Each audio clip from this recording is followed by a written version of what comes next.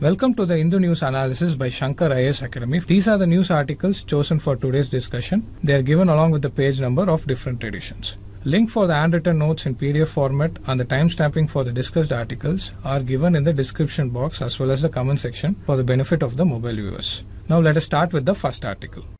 Before discussing the articles, first let us solve some past year questions.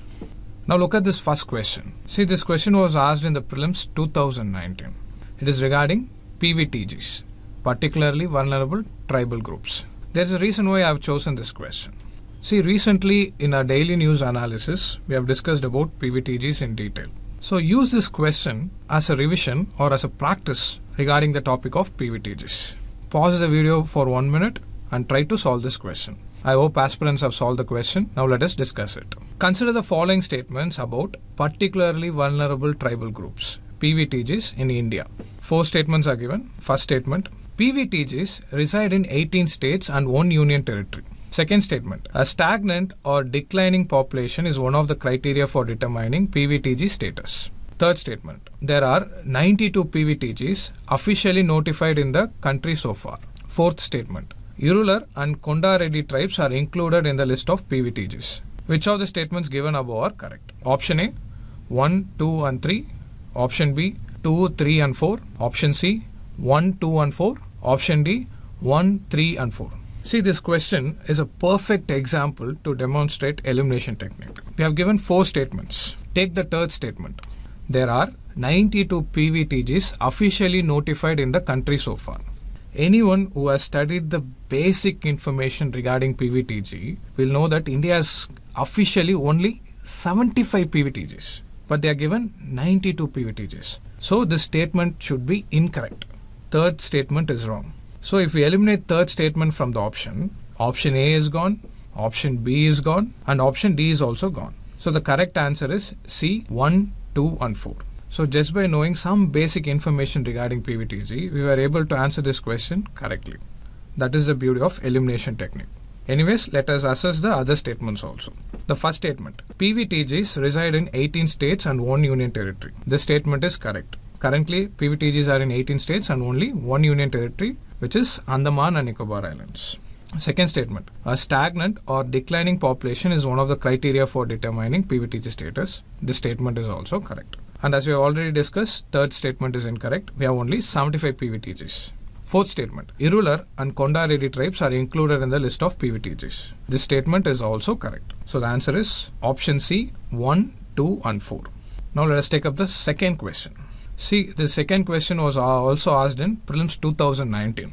It is from Polity. Under which schedule of the Constitution of India can the transfer of tribal land to private parties for mining be declared null and void? Option A, 3rd schedule. Option B, 5th schedule. Option C, 9th schedule. Option D, 12th schedule.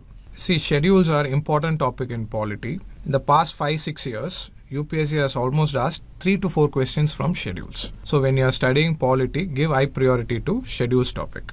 Now let us assess the options. The first option, 3rd schedule. See, the 3rd schedule of Indian Constitution deals with forms of oaths or affirmations. So this option is wrong. Now let us take up the C option, 9th schedule. See, 9th schedule contains the list of central and state laws which cannot be challenged in courts. This option is also wrong. Now let us take the D option, 12th schedule.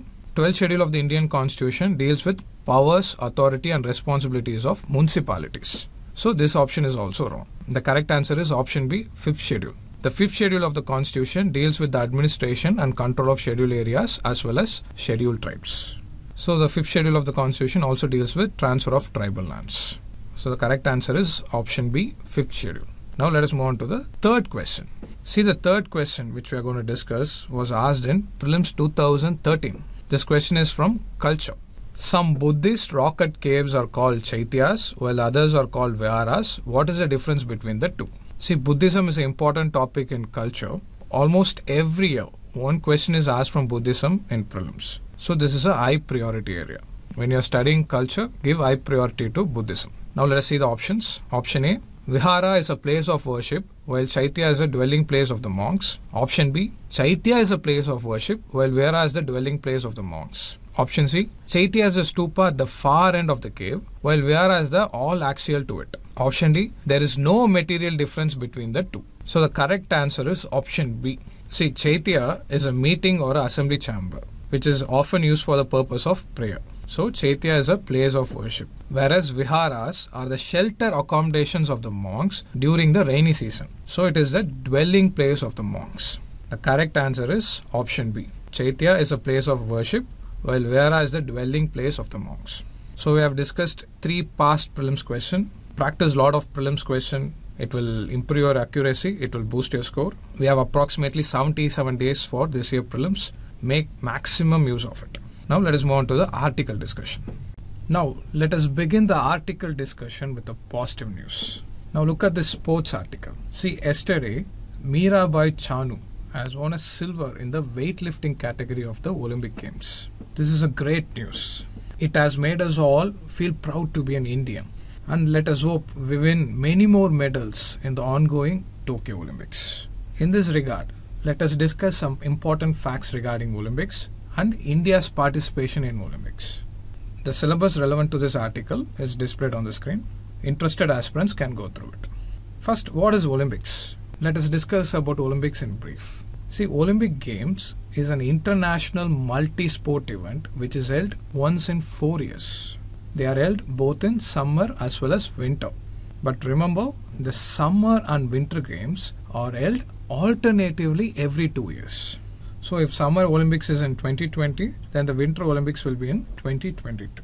And the next summer Olympics will be in 2024 and next winter Olympics will be in 2026.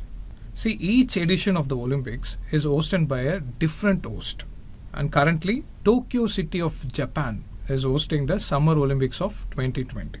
It is important to note that cities usually host Olympics. So it is called Tokyo Olympics, Sydney Olympics, Beijing Olympics. It is not usually denoted by the country. Cities host the Olympics. So these are the basic points regarding Olympics. Now let us discuss about the important topic. India's participation in Olympics. See, India made its debut in the Olympics during the 1900 Paris Olympics. So in 1900 Paris Olympics, a sprinter named Norman Pritchard, he became the first Indian to take part in Olympics. He ran in 5 athletic events and won India's first ever medal. This was a silver medal. Now when you are talking about the gold medal, India won its first gold in 1928 Amsterdam Olympics. It was won by our prestigious Indian hockey's men team. But these are the victories of British India, not independent India.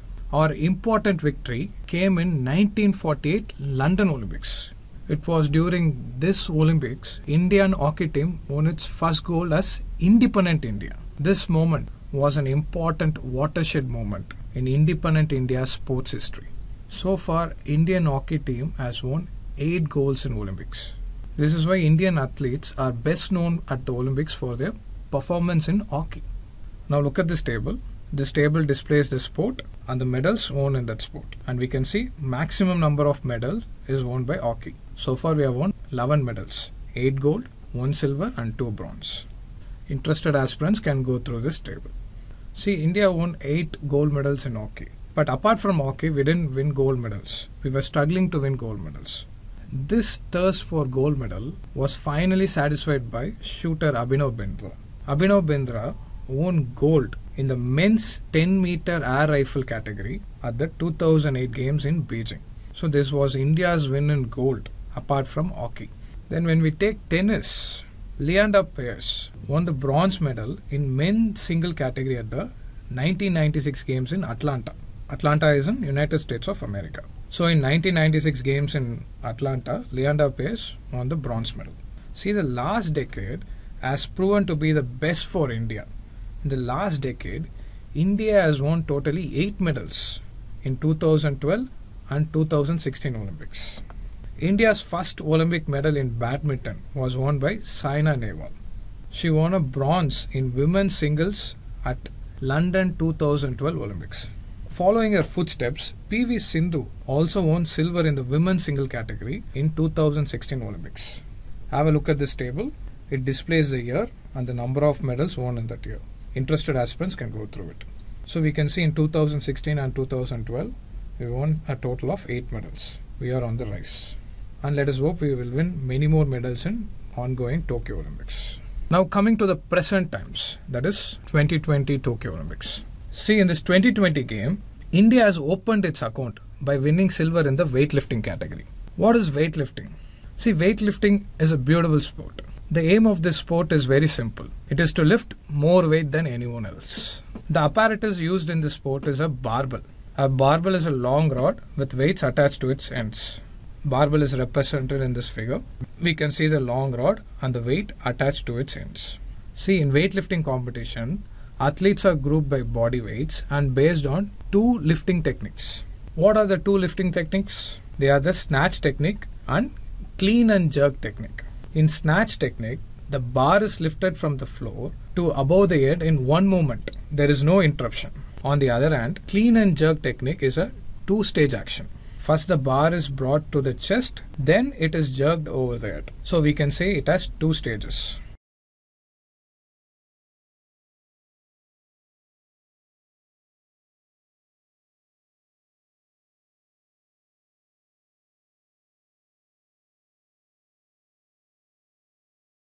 So in a weightlifting competition, athletes compete by performing each of these lifts 3 times. For example, yesterday Mirabai Chanu lifted snatch technique 3 times and lifted clean jerk technique 3 times. The highest weight from clean jerk technique and the highest weight from snatch technique is finally added. And the athlete who has the highest weight will be the winner. For example, yesterday Mirabai lifted 87 kgs in snatch technique. She also lifted 115 kg in clean and jerk segment. So in total she lifted 202 kg and she came second place in the 49 kg category. 49 kg category is the weight of the athlete. As we have already discussed, in weightlifting athletes are grouped by body weights. So she represented India in 49 kg category and she totally lifted 202 kg. She came second and won silver medal. The first place was won by China. The Chinese athlete lifted 212 kgs in total. That is 10 kg more than India. So China came in the first place and India came in the second place. See, this is not the first time India is winning a medal in weightlifting category. Karnam Malleshwari, almost everyone knows her name. She was the first legendary weightlifter to win a medal in women's weightlifting category. Karnam Malleshwari won bronze at Sydney 2000 Olympics. This was the year when women's events were first included in the weightlifting sport. And Karnam Malleshwari came third and won bronze medal for our country.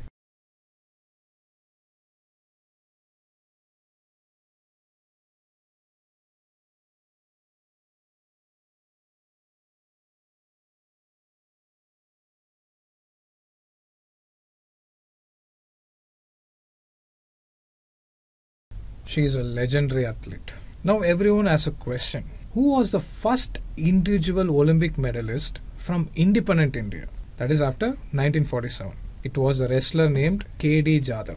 K.D. Jadhav won bronze medal at 1952 Helsinki Olympics. He was the first individual Olympic medalist from independent India. See, these kind of trivias are very important. See, there are many athletes like Mary Kom, Saki Malik who have raised India's stature in the international arena of Olympics. We have discussed only the prominent wins. There are many athletes who have won medals in Olympics for India. So far, India has won 28 medals in Olympics. Hope this trivia help you to understand India's participation in Olympics. With this, we have come to the end of this discussion. In this discussion, we saw about Olympics. We saw about India's participation in Olympics. And we also discussed about Mirabai Chanu win. Now, let us move on to the next article. Now, look at this news article. This news article is regarding a speech given by a Prime Minister. See, recently at the International Buddhist Confederation, our Prime Minister highlighted the relevance of Lord Buddha's teaching in the current scenario. So in this context, let us discuss some interesting facts about Buddhism. See, Buddhism is an important topic in prelims. When you take the last 5 or 6 year question paper, you can see at least one question from Buddhism. So give high priority to Buddhism when you are studying culture. Now coming back to the discussion. See, when we are discussing Buddhism, first we have to discuss the 3 jewels of Buddhism. What are the 3 jewels of Buddhism? The first jewel is Buddha or the teacher. The second jewel is Dharma. Dharma means teaching. And the third jewel is Sangha. Sangha means community. So these are the 3 jewels of Buddhism. See, when we are talking about teachings of Buddhism, 4 noble truths hold a special place. What are these 4 noble truths? the truth of suffering or misery. It is also called as dukkha. Truth of the origin of this suffering. Samudaya. Truth of the cessation of suffering. Nirodha. Truth of the path to the cessation of suffering. Magga. So these are the 4 noble truths of Buddhism. See, don't memorize these terms. Just keep on revising it. You will recollect these terms in the exam. So keep on revising it, you will retain these terms. Don't try to blindly memorize it. So far we saw about 3 jewels of Buddhism and 4 noble truths of Buddhism. Now let us discuss about the Eightfold Path of Buddhism. It is also called as middle way. See, the Eightfold Path are a set of principles. These principles include right understanding, right resolve, right speech, right action, right living, right efforts, right thought, and right self-concentration. So these are the Eightfold Path of Buddhism. You can use these points as value addition in your ethics answer. When you are taking an ethical stand in your ethics answer, you can support your stand with these kind of information. You can say that Buddhism also promotes these ideology, and you can give some of these principles. That is how you differentiate your answer. Now coming back to Buddhism, see, mudras form an important aspect of Buddhism. These mudras represent different events in Buddha's life. Now look at this image for the understanding of mudra. The first mudra is Dharma Chakra mudra. It means wheel of Dharma. See, we all know that Buddha attained enlightenment in Sarnath. So after the enlightenment, he gave sermon to his companions. Sermon means a religious teaching. He gave a religious teaching to his companions. This event is represented by Dharma Chakra mudra. Now let us move on to the second mudra. Bhumi Sparsha, or touching the earth. Bhumi means earth. This mudra symbolizes Buddha's enlightenment under the Bodhi tree. This mudra is represented in this figure. We can see he is touching the earth or he is pointing to the earth. And this mudra represents the event of enlightenment under the Bodhi tree. So far we saw 2 mudras. Now let us move on to Varada mudra. This mudra symbolizes charity, compassion, and boon granting. Boon granting means wish giving. Boon means wishes. See, this mudra is represented in this figure. As we can see from the figure, it is almost like giving a wish granting. Someone is requesting something and Buddha is giving a wish, or Buddha is granting a wish. So this is Varada mudra. Now let us move on to Dhyana mudra. See, Dhyana mudra has a lot of multiple meanings. Many have interpreted this mudra in different ways. But many have accepted that this mudra is the identification with the mystic fire that consumes all impurities. So remember, Dhyana mudra is related to mystic fire. These are the keywords. This mudra also represents the 3 jewels of Buddhism. See, we have already discussed the 3 jewels of Buddhism. Buddha the teacher, Dharma the teaching, and Sangha the community. So this mudra represents the 3 jewels of Buddhism. So far we have seen about Dharma Chakra mudra, Bhumi Parsha mudra, Varada mudra, Dhyana mudra. Finally, let us see about Abhaya mudra. Abhaya mudra symbolizes protection, peace, and dispelling of fear. Abhaya mudra is represented in this figure. So with this we have come to the end of this discussion. In this discussion we saw about 3 jewels of Buddhism, 4 noble truths of Buddhism, 8-fold path of Buddhism, and important mudras of Buddhism. Now let us move on to the next discussion. Now look at this news article. This news article is regarding a monument called Hagia Sophia. See, Hagia Sophia is a museum in Turkey. But recently, the Turkey government has converted this museum into a mosque. So UNESCO had expressed its concern regarding this conversion. In return, Turkey has called UNESCO's concern as biased. This is the gist of this article. So in this segment, we'll be looking into Hagia Sophia. See, Hagia Sophia is also called as Hagia Sophia. It is a unique monument of the world. Its architecture is magnificent. Its functionality is exceptional. So we can say it is one of the important monuments of the world. See, Hagia Sophia principally belonged to the Byzantine era. It was later improvised in Christian period, and it was later improvised during Ottoman era as well. So we can say this monument is a synthesis between East and West. It is a synthesis of Christianity as well as Islam. That is the beauty of this monument. It is a confluence of culture. Look at this picture, how magnificent it is. We have seen this monument many times in our Hollywood as well as Bollywood movies. Now let us discuss the origin of this monument. See, Hagia Sophia was initially built as a church. It was built during the reign of Constantius I or Constantius I. So it was built in the period between 324 to 337 AD. And as we have already discussed, it was built as a church, a Christian place of worship. See, Hagia Sophia was a Christian place of worship for 916 years since its construction. For almost 1000 years, this monument was a church. During its initial phase of construction, it was built as a Christian church with a wooden roof. This was burned down during a revolt. So this church was built for the second time again in 415 AD. And during this second phase of construction, many marble and colorful stones were brought to Istanbul from various ancient cities. Many mosaics were also incorporated into the architecture. These mosaics were gold-gilded with geometrical and floral designs.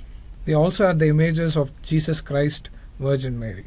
So for nearly 916 years, this monument functioned as a church. But later, it was conquered by Ottoman Sultan. The name of the Ottoman Sultan is Sultan Mehmed, the Conqueror. He conquered Turkey and converted the church into a mosque. So next, Hagia Sophia served as a mosque for nearly 481 years. For nearly 1000 years it was a church, and nearly 500 years it was a mosque. So we can see the confluence of Christianity as well as Islam.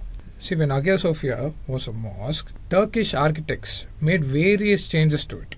They included Turkish poetry, they included Turkish pottery, they included the art of calligraphy. See, we have studied about calligraphy in Mughal era. The Mughals were great patrons of calligraphy. So similar to Mughals, the Turks also incorporated calligraphy to Hagia Sophia when it functioned as a mosque. We can also see the tombs of several Ottoman sultans in Hagia Sophia. The Ottoman tradition and culture were incorporated into Hagia Sophia during this reign. It is also important to know that minarets were also erected in the premises during this period. When it functioned as a church, there were no minarets. See, minarets are a great example of Persian architecture. So it was added during the Ottoman tradition. To our idea about minarets, look at this picture. You can see that pillars, right? Pillar-like structures surrounding the monument. They are called as minarets. They are an important part of Islamic architecture. Even our Taj Mahal has many minarets. These minarets are always attached to the mosque. They also have open balconies. They add beauty and magnificence to the premises. This is the reason why many of the mosques incorporate minarets. And when Hagia Sophia functioned as a mosque, minarets were incorporated into its architecture. See, we can see it functioned as a church. It functioned as a mosque. So there was a constant debate whether it should be church or a mosque. Many people supported Hagia Sophia to be a mosque. Many people supported Hagia Sophia to be a church. The debate was constantly going on. See, later Turkey became a secular country.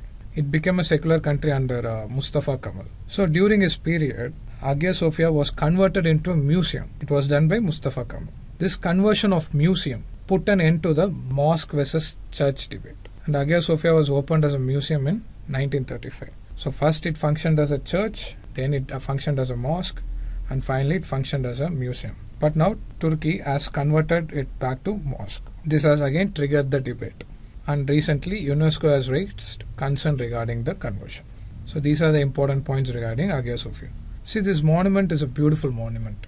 It has been under the influence of Christianity, it has been under the influence of Islam. So we can see the confluence of culture. We can see both Christian as well as Islam tradition in this monument. This is also part of the historic areas of Istanbul. Istanbul is the capital of Turkey. So Hagia Sophia is a part of the historic areas of Istanbul. See, the historic areas of Istanbul is included in UNESCO World Heritage List. So we can say Hagia Sophia is a part of World Heritage List. It has to be protected at all cost. With this, we have come to the end of the discussion. In this discussion, we saw about Hagia Sophia, its initial role as a church, its next role as a mosque, its role as a museum, and the church versus mosque debate. Now let us move on to the next discussion. Now look at this article. See, recently, France has made it mandatory for healthcare workers to get vaccinated.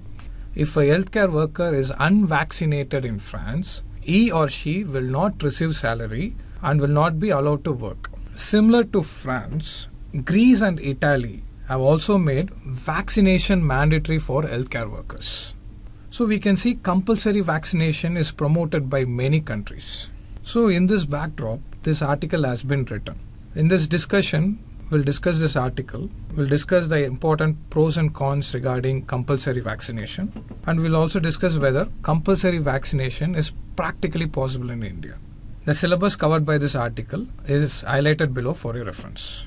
See, vaccination is the most widely suggested measure to break the virus chain. We all know this. This is because vaccination reduces the chances of transmission of virus.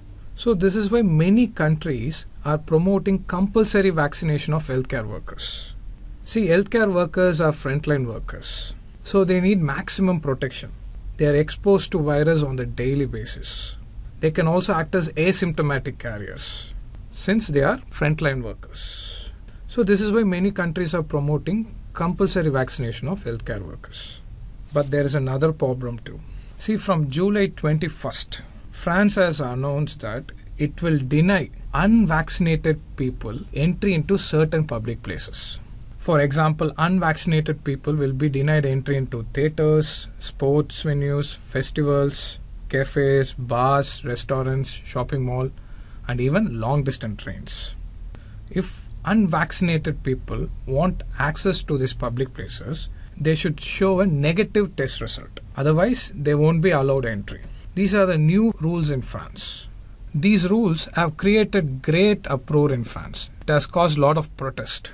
Many people in France believe that the country is promoting compulsory vaccination. They feel the compulsory vaccination is an infringement on their basic human rights. So, let us discuss about compulsory vaccination. See, compulsory vaccination never involves coercive acts. To put it in simple words, compulsory vaccination does not demand people to vaccinate against their will. This is because vaccines are usually given wide exemptions on religious, social and philosophical grounds. So even in France, the government is not forcing the people to get vaccine. It is not forcing the people to get vaccine against their will. But rather, France is creating a situation where vaccination is required. Let me explain this with an example. See, if a person doesn't believe in vaccine, France government won't force them to get vaccinated. He or she can stay at home without getting vaccinated. But if the same person wants to access public places, he or she should get vaccinated, or they should show a negative test result. So we can see France is nudging the citizens to get the vaccinated. It is not forcing them. The final choice is with the individual, whether to get vaccinated or not. But there is another problem. France has said it won't pay salary for unvaccinated healthcare worker.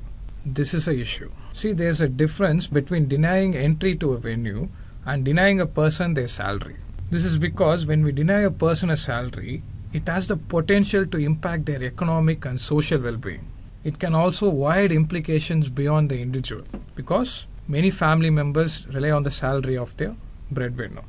So we cannot deny salary of an individual just because he or she is unvaccinated. These measures are coercive and will put an individual at a disadvantage. See, getting vaccinated is an individual choice. We cannot force a person to get vaccinated. It is against human rights. So it is better to educate the people. It is better to have strong social mobilization strategies. We can empower people. We can make them aware of benefits of vaccination. So these strategies will help us to get people vaccinated rather than having coercive measures, rather than forcing them. Forcing an individual to get vaccination against their will is unethical. It can have wide implications. So it is better to go for proactive measures rather than coercive measures. And when we are talking about healthcare workers, they have many alternative ways to protect themselves. For example, they have PPE kit, they can use mask, face shield, and many other protective gears are available for them. So by using this alternative protection, they can protect themselves as well as the patients. So there is no need to force the unvaccinated healthcare workers in France. See, France's policy of compulsory vaccination may seem like a success. This is because within 2 days, around 2.2 million people signed up to get vaccinated. So from an outsider perspective, this policy of compulsory vaccination may seem like a success, but that is not the case. It has also created a lot of fear and apprehensions in the society. It has created a lot of protest in France. It can also lead to denial of access to key services and social opportunities, especially to the vulnerable groups. So governments have to think before implementing the policy of compulsory vaccination. Now let us discuss this concept in Indian context. Whether compulsory vaccination is required in India, whether it will work in India. See, according to India's Health Ministry, nearly 80% of healthcare workers and 90% of frontline workers are already vaccinated in India. So the author of this article feels that making vaccination compulsory for healthcare workers is not required, since most of them are vaccinated. Also, India is facing shortage of vaccines.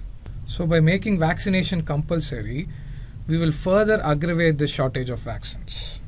It can also lead to fake vaccination certificate scams. Many people without getting vaccinated will get fake vaccination certificates. This will create a huge problem. So the author of the article feels that compulsory vaccination will not work in India and it is also not required in India. He feels that compulsory vaccination will only undermine the public support. It will be counterproductive and it will create new problems in our society. Many past evidences support this claim. Whenever we have made something compulsory, it had become counterproductive to our society. So instead of forcing people to get vaccinated, we should inform and empower people, and we should also respect individuals' choice. See, before making any intervention compulsory, we have to check whether that intervention follows few basic principles. For example, if we are going to make vaccination compulsory, we have to check whether the compulsory vaccination policy respects these principles. What are these principles? First, the benefit of such an intervention should be scientifically supported. So this is the first principle. Second principle, the vaccines should be easily available and should be accessible to every eligible citizen. This is the second principle. And third principle, there should be reasonable exemptions. So instead of making any intervention compulsory, we should always give some exemptions. So when we take India, we are currently facing vaccine shortages. Demand is outstripping our supply. So we can see we are not adhering to these principles. What is the second principle? Vaccine should be easily available and accessible to every eligible citizen. So with the current vaccine shortage, we cannot respect this principle. So compulsory vaccination is not a viable option for India. So these are the important points highlighted in this article. See, in this article we discuss about compulsory vaccination policy of France, the pros and cons of such compulsory vaccination policy, and finally we discussed whether compulsory vaccination will work in India. Now let us move on to the next discussion. Now let us take up this news article. See, according to WHO, 15% of the world's population have mental issues. And when we take India, 74% of senior citizens have stress. And also 88% of Indians have reported anxiety. See, this is a big issue. Right now, India is a young country. But by 2050, number of senior citizens in India will be around 20% of our population. So treating elderly issues like dementia, Alzheimer will be very challenging. This is what the article is trying to convey. So in that context, let us discuss about dementia, Alzheimer, its diagnosis and treatment. The syllabus relevant to this article is displayed on the screen. Interested aspirants can go through it. First, what is Alzheimer? See, Alzheimer's disease is a brain disorder that slowly destroys memory and thinking skills. So a person with Alzheimer slowly loses his memory and thinking skills. Eventually, he will lose his ability to carry out even the simplest task. It is a very cruel disease, and it is usually found in elderly patients. We have discussed about Alzheimer. Then what is dementia? See, dementia is a general term for a collection of symptoms. What are these collection of symptoms? Loss of memory, loss of language, loss of problem-solving abilities, loss of thinking abilities. So these collection of symptoms are generally called as dementia. Dementia is generally found in Alzheimer patients in the later stages. Why do a person develop dementia? See, we all know neural tissues are present in our brain. These neural tissues are important for thinking and memory abilities. So with time, with aging, protein deposits in the neural tissue. So this deposition of protein will lead to gradual deterioration of brain functions. And the person will finally develop dementia. That person will lose his memory and thinking abilities. And dementia is generally found in the later stages of Alzheimer patients. See, Alzheimer is a cruel disease. It affects quality of life. It generally increases the medical bills many times. It also imposes a great strain on the next generation. This is because elderly patients with Alzheimer, they will be incapable to perform even simple functions. So younger generation should take care of them. This will affect the functioning of the younger generation. It will also increase the cost of medical expenses. So it is important that we diagnose Alzheimer in the early stages itself. How can a disease be diagnosed in early stages? This question rises in our mind. See, diseases are usually diagnosed in early stages through a concept called biomarkers. This is the key one, biomarker. What are these biomarkers? See, biomarkers are biological parameters which indicates an underlying medical condition. For example, imagine a person with diabetes. The biomarker for diabetes is insulin level. So when we measure the insulin level, we know whether that person has diabetes. So in the case of diabetes, insulin level acts as biomarker. Another example, let us take anemia. In anemia, we can diagnose anemia with hemoglobin. So hemoglobin acts as biomarker for anemia. Another example is hemoglobin. Hemoglobin acts as a biomarker for serological study. See, in serological study, we assess whether a person has been exposed to COVID. So by measuring the hemoglobin level in that person, we can assess whether that person has been exposed to COVID. So in serological study, immunoglobulin acts as a biomarker. So with this biomarker, we can diagnose the disease in the early stages. It plays a crucial role in medical field. So the author of the article feels that we should diagnose dementia and Alzheimer using some biomarker. This will help in the early diagnosis of this disease. It will also help us to slow down the progress of the disease. But the biomarker for Alzheimer is not well developed. The treatment of the disease is also not well researched. So this is a huge problem. Then what is the way forward? See, according to the author of this article, our traditional medicines and plant sources might have answers for Alzheimer's.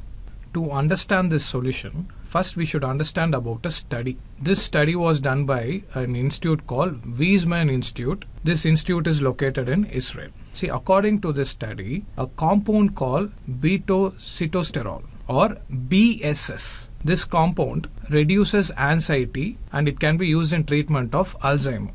The beauty of this compound is it is naturally found in many of our plant sources. This compound BSS is also found in many of our traditional Indian medicine. So the author of the article feels that by exploring our traditional Indian medicine, we can find the cure for this cruel disease. This will help us to reduce the burden of Alzheimer disease on the old age population. So this is the way forward. So you can use this point as solution in your mains answer. Traditional medicines and the compound called BSS. See, India has a rich history of traditional medicine. India has to fully explore this traditional medicine so that we can better diagnose diseases and we can better treat the problems. State government, central government and private players should come together to achieve this goal. This will be highly beneficial to our health sector. So these are the important points stressed in this article. With this, we have come to the end of the discussion. In this discussion, we saw about Alzheimer disease, we saw about dementia, we saw about biomarkers, and we also discussed about traditional medicine and a compound called BSS. BSS stands for beta-sitosterol. Now let us move on to the next discussion. Practice prelims question. First question. Consider the following statements with reference to India's performance in the Olympics. First statement. India has won gold medal only in hockey. Second statement. India won maximum number of medals so far in the 2012 London Olympics. Which of the statements given above are correct? A 1 only, B 2 only, C both 1 and 2, D neither 1 nor 2. See, first statement is incorrect. India has won gold in hockey as well as India has won gold in shooting. As you can see in the table, India has won 8 gold medals in hockey and India has won 1 gold medal in shooting. So first statement is incorrect. Moving on to the second statement. Second statement is correct. See, so far India has won maximum number of medals in 2012 London Olympics. The number of medals is 6. So this statement is correct. And let us hope we'll cross this number in 2020 Tokyo Olympics. The correct answer is option B, 2 only. Only the second statement is correct. Now let us move on to the second question. Consider the following pairs.